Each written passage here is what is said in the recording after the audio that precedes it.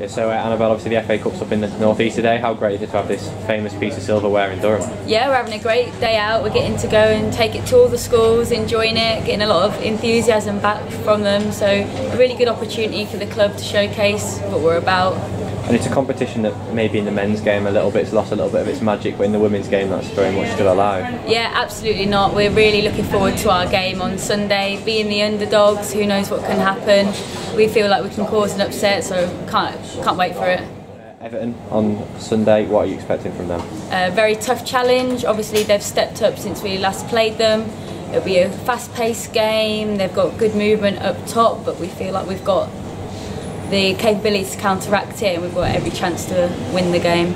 And it's the quarter-final of the competition. How special is it to play in such a big game in such a big competition? Yeah, it's brilliant. Reaching the quarter-finals doesn't happen often in your football career for a lot of us, so can't wait.